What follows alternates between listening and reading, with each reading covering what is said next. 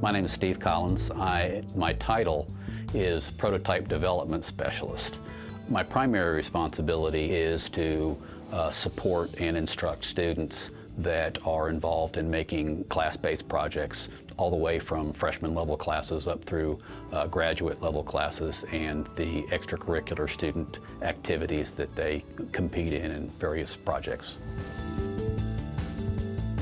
The Fortus machine has allowed us to do things that first of all, we wouldn't have been able to do any other way.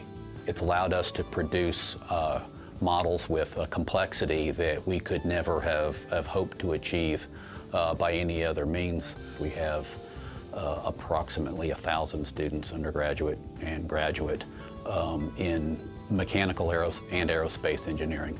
We use the Fortus machine in several classes. The heaviest use probably is in the senior design classes. After they've already gotten all of their basic coursework done, then they are expected to compile all of that information in a capstone type of project. Before we had the Fortus machine, there was a far greater limit placed on their imagination and the sorts of things that they could develop because they had to have the manual skills to be able to produce those parts. Since we've had the machine, we've been able to produce very complex models with nothing more than the CAD file. Anytime that you need a larger build envelope, greater resolution, advanced materials, you should step up to the Fortus machine. It impresses the students, it impresses the staff and the faculty, it impresses the customers. As far as return on investment, all I can say is I really don't know what we would do without it.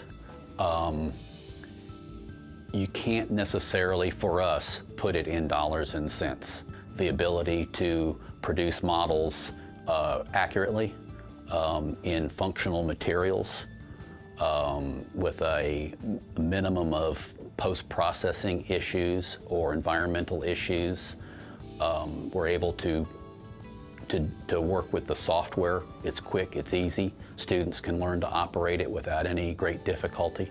It's the best combination of factors out there, without a doubt.